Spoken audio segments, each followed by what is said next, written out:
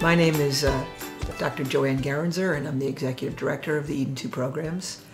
I've been here for 32 years, and this building really is the culmination of a dream that we've had for a long time. We always knew we needed more space because the program has grown so much over the last 30 years. I think a lot of that has to do, obviously, with the fact that autism has become such a high incident disorder.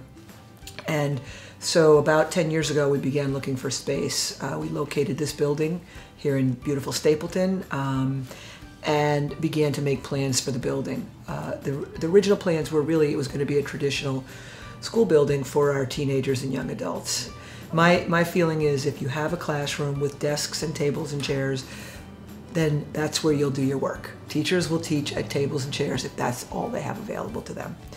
So this building really is what I believe, and what we here at Eden II believe, is what should be available for teenagers, especially teenagers with significant autism, because in order for them to truly be independent when they turn 21, they need to work on these things for a long time. So it is our responsibility as an education program to make sure that we're giving these young men and women all the skills that they need in order to be independent, successful adults.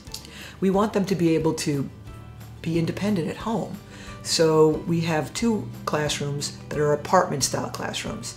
So the classroom looks and is a real apartment. There's a bedroom, there's a living room, there's a dining room, there's a bathroom that has a full-size shower.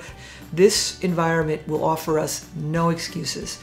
These young men and women, when they turn 21, will know how to shower themselves. They will know how to prepare a meal. They will know how to use their utensils and cut their food and eat independently. I don't care how challenged they are with their autism.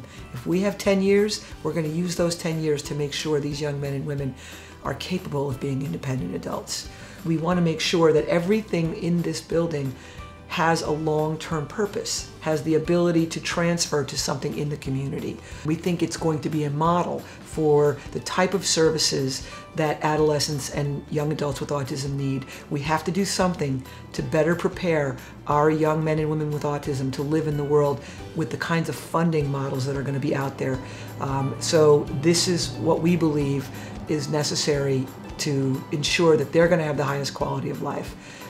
And the other thing that we think is really important is that we are in a community that is very open to having our young men and women be part of that community.